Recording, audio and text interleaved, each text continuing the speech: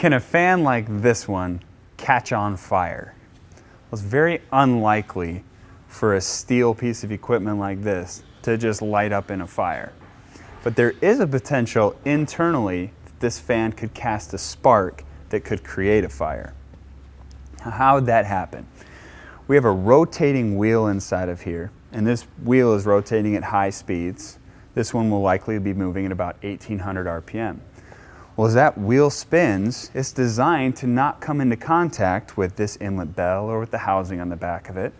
But there's a potential when you install this fan that you could maybe put too much weight on the inlet and shift it so that this bell actually does come into contact with the wheel. Or maybe you put the wheel back in and you put it too close to the inside of the back housing. There are ways where it's potential that a ferrous material could come into contact with a ferrous material and cast a spark.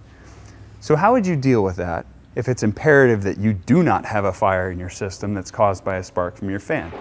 There's 3 AMCA ratings. There's AMCA A, AMCA B, AMCA C. AMCA C is the most common, then B, and then A. What those do is they make a ferrous material come into contact with a non-ferrous material where you can't cast a spark, or a non-ferrous material come into contact with a non-ferrous material. So what happens if a fire has gone through your fan?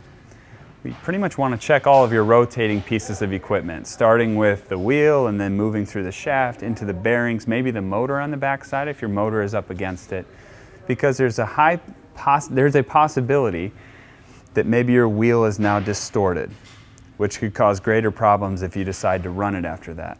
Your bearings could be burned out, and so if you try to run it after that, you could have bearing failure, the wheel then could fall down in your housing.